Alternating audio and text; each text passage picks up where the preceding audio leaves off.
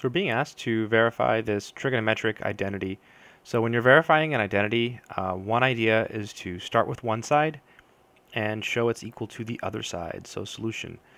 So if we start with cosine and we try to show it's equal to this, that looks pretty tough. So let's start by writing down this side. So cotangent theta over cosecant theta. And we have to show that this is equal to the cosine function. So I think the easiest way to do this is to write everything in terms of cosine and sine. So cotangent is cosine theta over sine theta,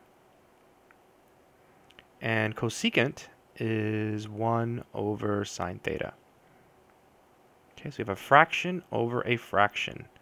So this bar here, that means division, right? This bar right here.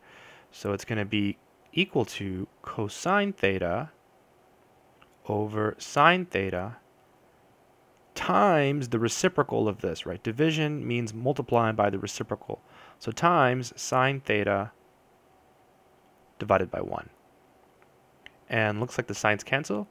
So we just get cosine theta over 1, which is equal to cosine theta. So again, a good strategy is to start with one side and show it's equal to the other side. In this case, we chose this side because starting with cosine seems like a bad idea. It seems like it would be very, very difficult. In general, they say you should start with the most complicated side. That usually works. So we did start with the most complicated side.